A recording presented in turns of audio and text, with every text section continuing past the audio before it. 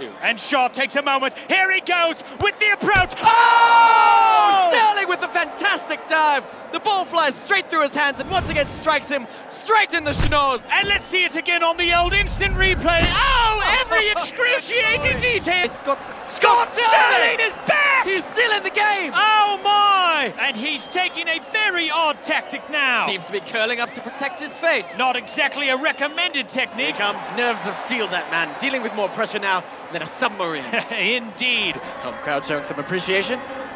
Sterling still waiting for the kick to happen. He's probably wondering when. Feels like they had a bit of drama, don't they? They're gonna take him out. No, wait!